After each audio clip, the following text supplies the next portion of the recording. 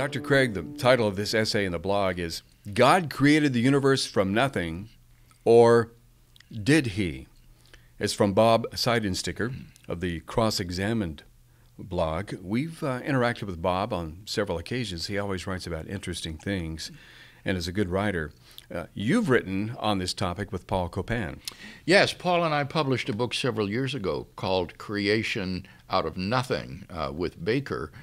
And in it, Paul has 4 chapters that are dedicated to a detailed exegesis of the Old and New Testament passages concerning creatio ex nihilo, and then an examination of Jewish sources outside the Bible, as well as the early church fathers. So what we have here from Bob in just 2 typewritten pages is more fully unfolded by Paul in these chapters in our book, Creation Out of Nothing. Bob sets the case out by saying at the beginning, the Christian idea of creation ex nihilo, that God created the universe from nothing, is a doctrine within many denominations. The problem appears when Christians try to find it in the Genesis 6-day creation story. It's not there. Like so many confidently stated doctrines, the Bible doesn't cooperate. Letting the Bible speak for itself exposes the unsupported claims. Now, let it be said right away that the doctrine of creation out of nothing doesn't rest upon just one Bible verse, like Genesis 1:1. It rests upon the testimony of the entirety of Scripture, Old and New Testament. And I think when you consider Scripture in its entirety, it does teach creation out of nothing. And I do think that it's implied in Genesis 1:1, as well, as we'll see as we talk about Bob's blog. Okay. He begins, in the beginning, the first verse of the Bible says, in the beginning, God created the heavens and the earth, Genesis 1:1 from the NIV. It doesn't say that God created out of nothing, and only the lack of specified materials that God worked with supports creation ex nihilo. Yeah, I think that's understating the case that creation out of nothing is implied or implicit in this verse. The very expression, in the beginning, suggests an absolute beginning. Only God exists. There isn't anything else. There's no warring monsters. There's no chaos to be subdued. There is just God. In the beginning, God. And then God created. The Hebrew word is bara. This is a word which only God is the subject of this verb, and it does not presuppose a material substratum. It can have a material substratum, but bara can be used without a material substratum to indicate a sort of absolute creation. And then the expression, the heavens and the earth, is a totalizing phrase that is composed of opposites, the heavens above, the earth beneath, so that this is meant to encompass the entire universe. And in fact, in the beginning, God created the universe. And I think it would have been unthinkable to the Hebrew author of Genesis that alongside God was some sort of uncreated primordial matter, which he merely formed into a universe. For the Hebrew author, God is the absolute sovereign over all reality that exists apart from himself. He is the creator of the entire universe, of the whole material realm, and the idea that there could have been some uncreated stuff existing co-eternally with God would have been, I think, unthinkable to the Hebrew author. He continues, and he brings up the Hebrew word bara. Yes. He says, look more closely at the word created, the Hebrew word bara. This word is used 55 times in the Old Testament. Most instances are translated as create, but not all, and few could be read as create from nothing. For example, it's make a signpost in Ezekiel 21:19, and create in me a pure heart in Psalm 51:10, which are obviously talking about forming out of existing material. The NET Bible agrees. The verb does not necessarily describe creation out of nothing. It often stresses forming anew, reforming, or renewing. Right. The argument is not from the sheer meaning of the word. You can derive creation out of nothing any more than you could from the English word create. They have a range of meanings, and it will be determined by the context. And the context here, as I say, is God's creation of the whole of physical reality, everything that exists apart from himself. He says early church fathers like Justin Martyr and Origen also held that the Genesis creation was from something.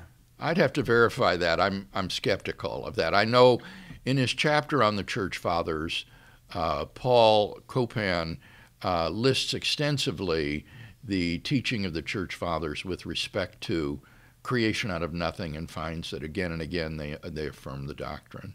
Okay. Bob continues, one intriguing hypothesis is that the verse should read, "In the beginning God separated the heavens and the earth." Since the universe in Genesis 1 is built with separations, light is separated from darkness in verse 1 to 4.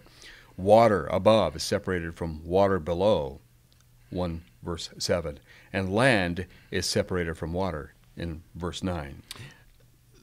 I'm not aware of any commentator who would translate bara as God separated the heavens and the earth. The actions of separation, as he points out, come after the creation of the heavens and earth, in which God separates light from darkness, the waters above from the waters below. But that would simply be a mistranslation of the opening verse to translate that as separated. There is no separation here of heavens and earth. It's the creation of the heavens and the earth. Okay. He continues, you can respond that this is educated guesswork and that create... or uneducated guesswork. that create might still be the best word, but it still doesn't say create from nothing. And of course, centuries separate the original Genesis from our best copies, and it was oral history before that, so it's also guesswork what the original said. Which is irrelevant because it is the received scripture that Christians take to be authoritative and inspired by God. And so the question is, what does the text of Genesis read as we have it? And as it stands, it says, created. Mm-hmm. Okay. The next story in Genesis, the centuries-older Garden of Eden story, also has God creating, but here he creates using something else. For example, Eve was created from Adam's rib, and Adam was created from dust. Now, often the story in Genesis 2 of the creation of mankind is represented as an alternative creation story to chapter 1. But I think that that's quite mistaken. When you look at ancient Near Eastern myths, you will find that in addition to cosmogonies, that is to say, stories about the origin of the world, of the universe, there are also stories about how the gods create humanity. And that's what you have in chapter 2. This isn't an alternative creation account. This is an account about the creation of mankind. And in their case, they're not created ex nihilo, but out of the dust of the earth. So what you have in chapter 1 is a sort of panoramic view of all of creation, with mankind created on the sixth day. And then in Genesis 2, the focus narrows in on that sixth day and gives a detailed account of the creation of humankind on this earth. Okay. Bob continues, and he calls this section, God did use existing matter, water. Let's continue the Genesis 1 creation story, he writes, with verse 2. Now the earth was formless and empty. Darkness was over the surface of the deep, and the Spirit of God was hovering over the waters. The deep is the ocean, and the metaphorically relevant aspect here is the ocean as chaos. The six-day creation story shows God creating order from chaos. Now, it is certainly true that a great number of, I think, careless commentators have described this initial state as chaos. But that is a great misunderstanding, both of the text of Genesis and of the word chaos. chaos is a lawless state, totally without order, in which anything can happen. And you have this kind of chaos featured, for example, in certain Egyptian creation myths, where the world emerges from chaos, or in certain Greek myths that will use the word chaos. But the state that's described on the primitive earth in Genesis chapter 1 and verse 2 is not a chaos. Rather, it is simply a primeval ocean cloaked in darkness. Unlike the Egyptian myths, this ocean is not unbounded, but rather it exists on the earth. It covers the land which will eventually emerge from it, and it has a surface over which the wind is blowing. It is not characterless or lawless, but rather it's the same water that will eventually fill the seas, in which marine life will thrive and which will fall from the sky as rain. It is not unordered or chaotic. It has the properties of water with which ancient Israelites would have been familiar, like liquidity, weight, surface tension, buoyancy, solvency, potability, and so forth. The primeval ocean is no more a chaos in the proper sense of that term than is a ravaged landscape, which is also described in the Old Testament by this same phrase, without form and void, in Jeremiah 4:23. Namely, this is an uninhabitable waste, is what this means. So an ancient Israelite reading Genesis 1:2 would probably have pictured the state of the early earth to be like a pitch black night out on the Mediterranean Sea when no moon and stars were visible. And this would have been a condition that Israelite sailors themselves would have experienced in their sailing or voyages on the Mediterranean Sea and in the Persian Gulf.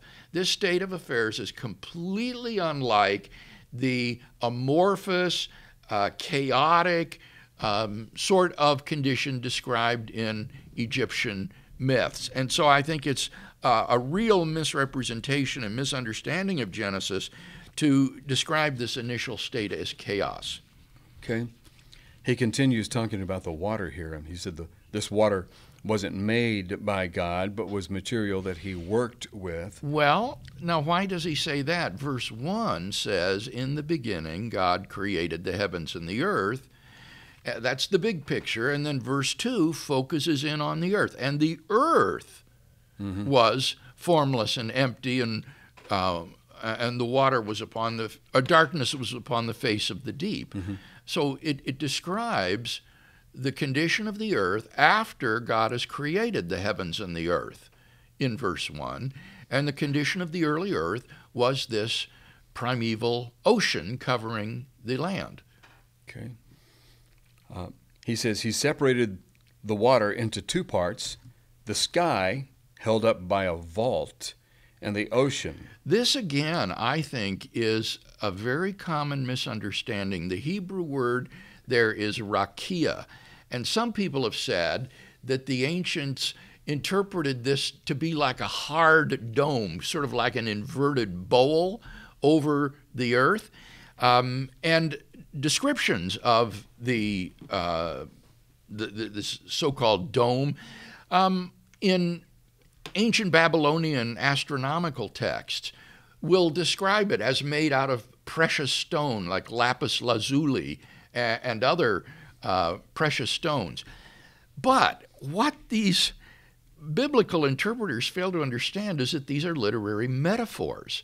It's not that the ancient Babylonians thought that there were literally these stone shells around the earth grinding against each other and scraping each other. This is evident in the fact that the different heavenly bodies, like the sun, the moon, and the stars, were placed in different spheres, so to speak, of the sky.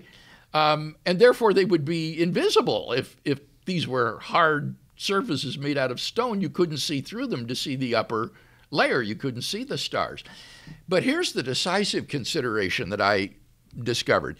In reading the ancient Babylonian astronomical texts, and just by the way, Kevin, observational astronomy was invented by these ancient Babylonians.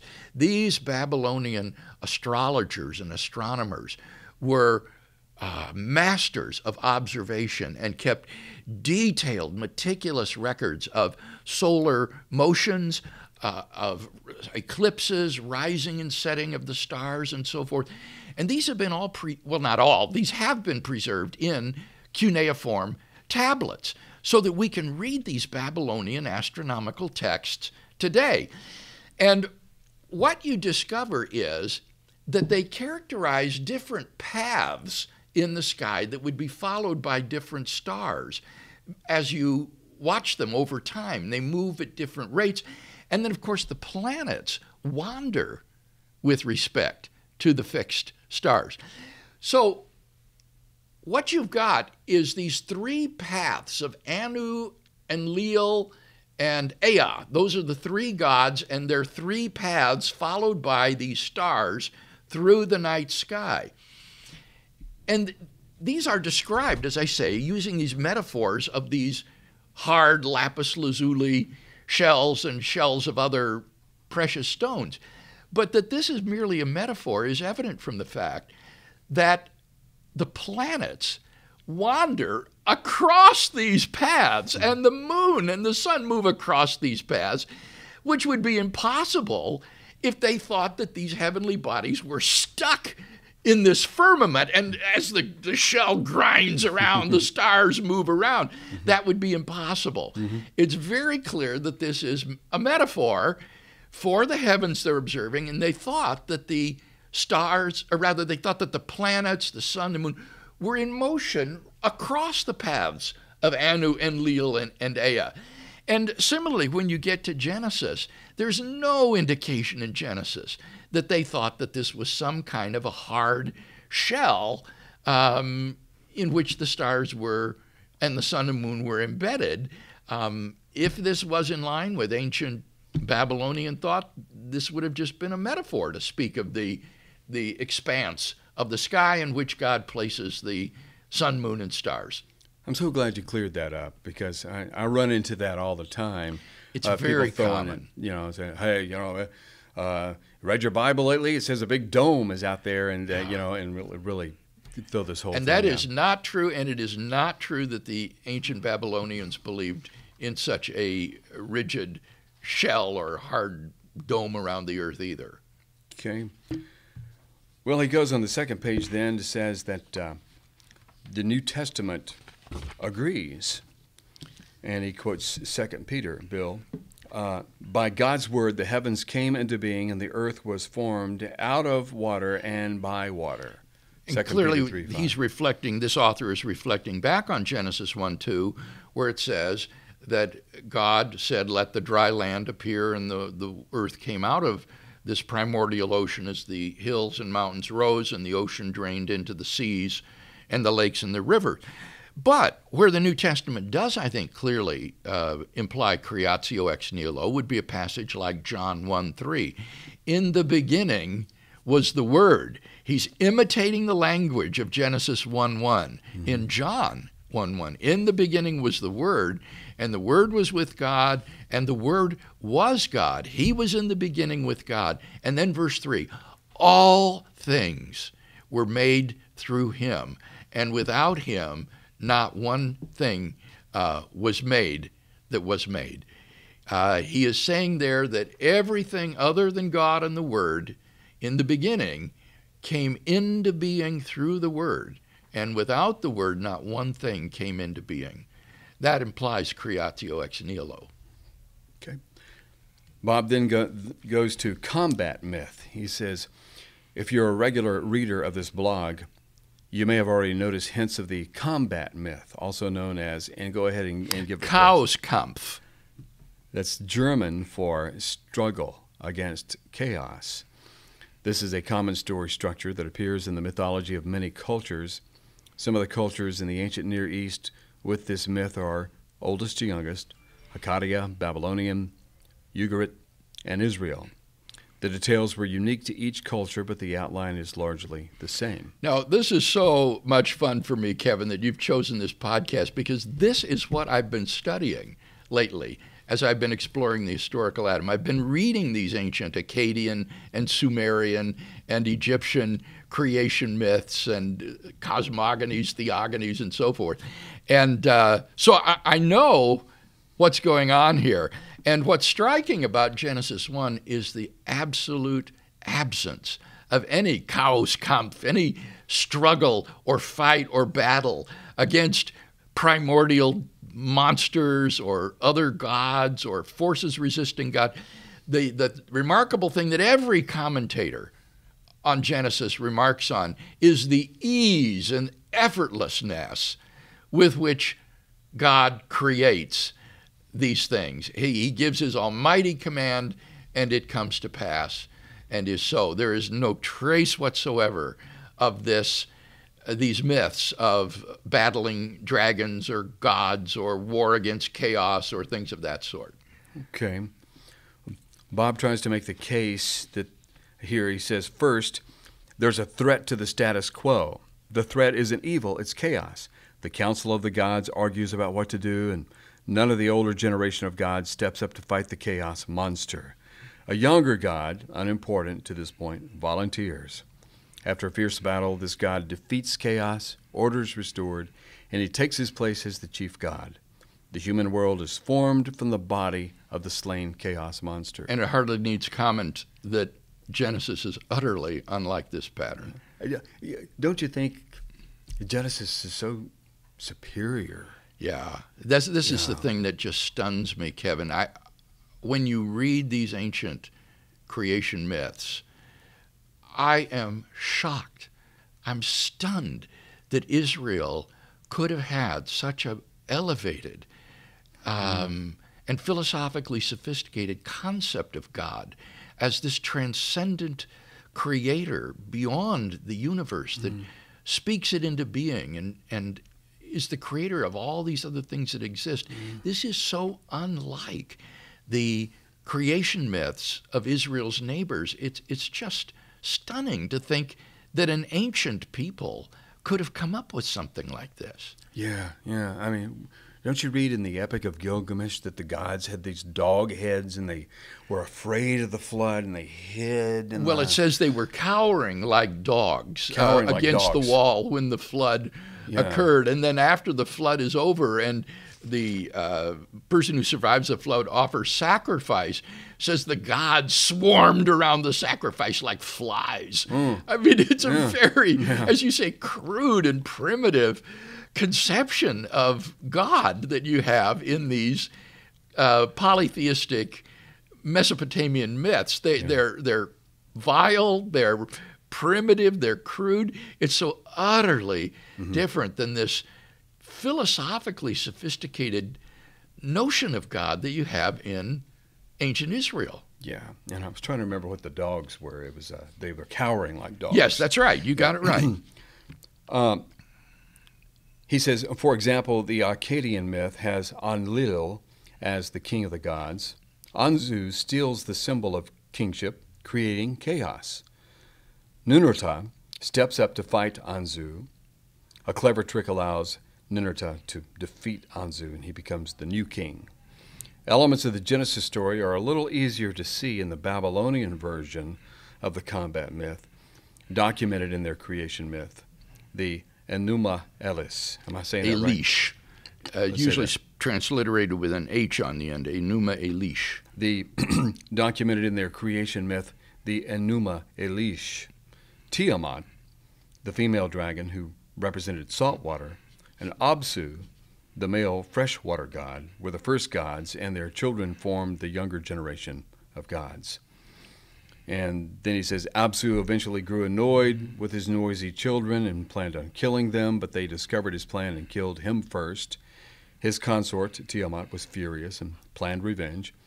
Marduk, the storm god, responded to the threat, and he killed Tiamat, making him king of the gods. He formed our world from the body of Tiamat, splitting it and making the heavens from one half and the earth from the other half. And we're supposed to see Genesis in this Babylonian myth. Note the similarities. He says that Yahweh and Marduk were both storm gods. And I think that's false on both accounts. Neither of them were storm gods. Each fought and defeated a threat by chaos, the sea monster. We've seen that in Genesis. That's not the case. There is no fight against chaos, and the primordial ocean is just an ocean, just water. It's not a chaos. It's not a monster. For Marduk, it was Tiamat. For Yahweh, it was Leviathan, also known as Rahab. Neither of which is mentioned in Genesis chapter 1. Job 41 is an entire chapter devoted to its description. Double coat of armor, fearsome teeth, its back has rows of shields, flames stream from its mouth. Here in Job, you have a poetic description of either a mythological monster or else, as many commentators think, of a crocodile. But it's irrelevant to Genesis chapter 1, which includes no such description or battle. Okay. The Babylonian story begins with the gods of salt water and of fresh water. Water is also essential in the Genesis story, and the Spirit of God was hovering over the waters. Yeah, a very different presentation where the world at first was this primordial ocean, and then God forms the dry land out of that ocean. It's only tangentially similar to other creation stories that involve water. He indicates the next similarity is Marduk creates the heavens and the earth from two halves of Tiamat's body. Yahweh separates the water into two parts, the sky and the earth. Oh, now that's not right.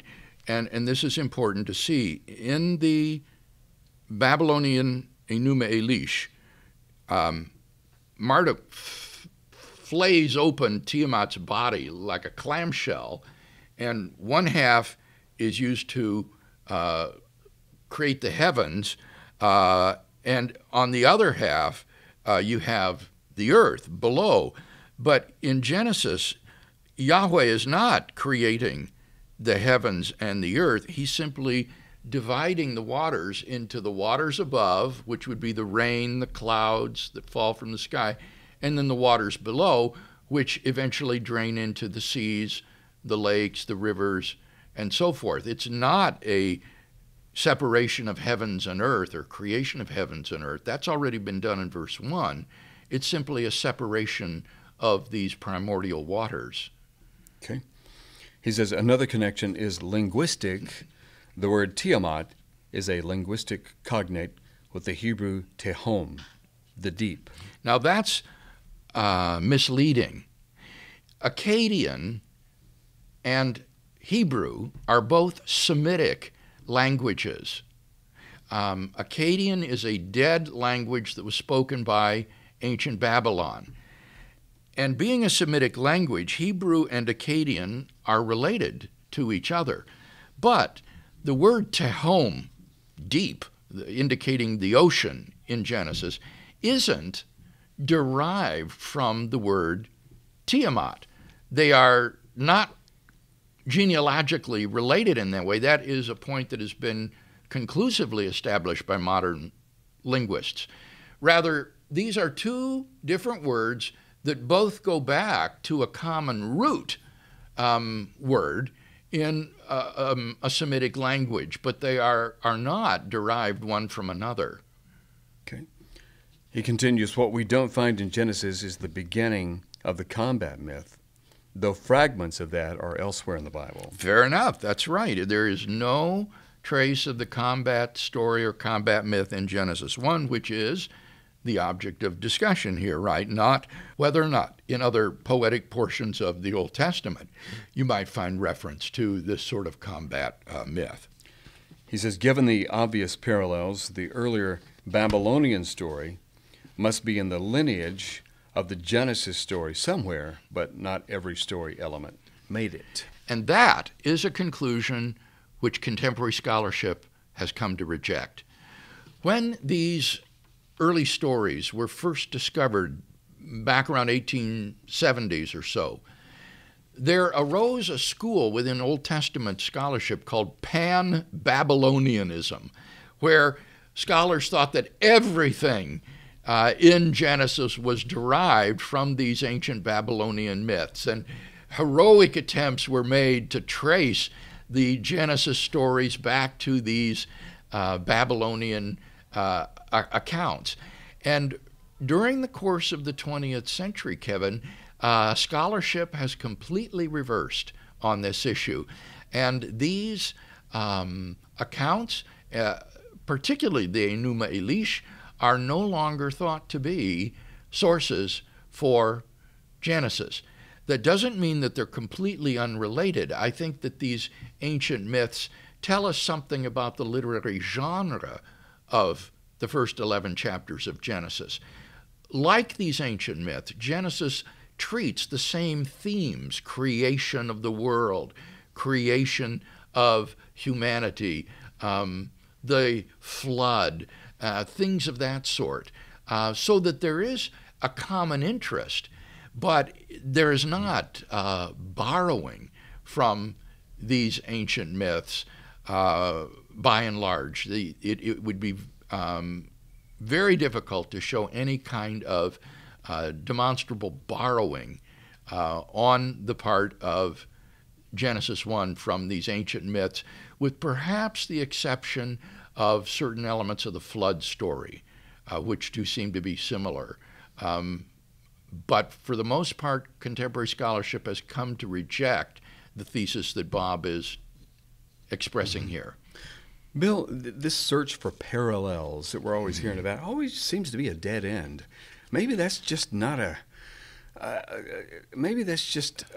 dead end study. I think you're right, Kevin. It didn't pan out in New Testament studies, and now in Old Testament studies, it's not panning out either. The difficulties facing the attempt to base a genealogical relationship between separate accounts upon mere parallels is just fraught with difficulty. In the first place, you can't just compare isolated elements like, oh, there's water in the Babylonia account and there's water in Genesis, because you're just cherry picking then, pulling things out of context. You've got to compare whole passages, whole narratives, if the parallels are to be significant. And then the parallels need to be accurate rather than misunderstood. And I think a great example of this would be the misunderstanding of the primordial condition of the earth in Genesis 1 as chaos.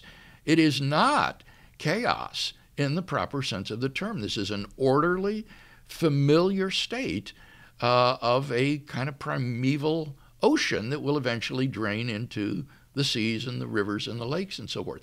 Finally, you would need to show some sort of genealogical connection, an influence or borrowing from the earlier source onto the later source, and that's very difficult. One difficulty is we don't know how old these traditions are behind Genesis 1.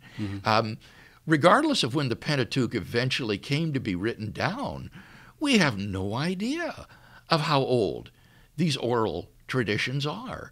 And so the task of trying to show from parallels these sorts of genealogical connections is just fraught with difficulty and uncertainty, and I think we can repose no confidence in these conclusions. I think so, yeah. And you have to, it involves a lot of imposing a pattern and so forth. Bill, as we wrap up today, even in the event that there's no one go-to verse about God created from nothing, and you said that there's not, that what we do is we take a full-orbed look at the Scriptures to do that. But would it also be what you would often say as kind of filling in the philosophical blanks a little bit to arrive at God creating from nothing? No, I don't think so, Kevin. I think that this is a doctrine that is implied or affirmed by the biblical authors themselves. Okay. Especially John 1:3. all things came into being through him, and without him not one thing came into being. The idea that there was a primordial, uncreated matter or stuff existing co-eternally alongside of God is excluded by the author of John's Gospel, and I think also by the author of Genesis 1. Okay, and so you have a double warrant then, because you can also philosophically look and see what the case is. Well, that is the burden of the Kalam cosmological argument, isn't it? Yes, it is. The second premise of which is the universe began to exist. And I've argued that we have both good philosophical reasons as well as powerful scientific evidence that the universe is not past eternal, but had a beginning, just as Genesis says.